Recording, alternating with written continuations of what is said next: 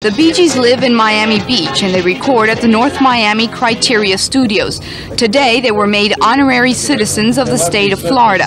Lieutenant Governor Jim Williams presented Barry, Robin, and Morris Gibb honorary citizenship certificates during a break from a recording session. The Bee Gees are the most sought-after musicians in the world, and they have turned down hundreds of interviews. I asked Barry Gibb why.